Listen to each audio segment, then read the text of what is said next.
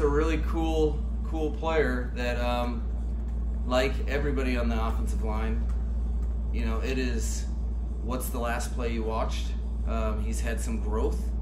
Then there's been some areas where like, hey man, you need to emphasize this, or we need more here. So I've seen him as having a very good camp, and I see him having the ability to continue the process and have an even better camp.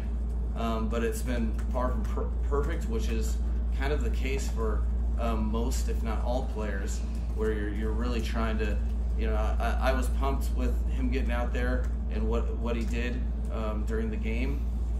We've explained to him what he can do to improve, and hopefully that's what this is all for, is like the biggest thing with players in the National Football League is that you have to go and adjust and get better, because the bottom line is the best teams are their best at the end of the season, which means you have to, as a player, continue to develop and get better from coaching, and that's what is awesome about the preseason, is that you get those opportunities to see, without educated guessing, to see firsthand, okay, well, is his game going to be better next week?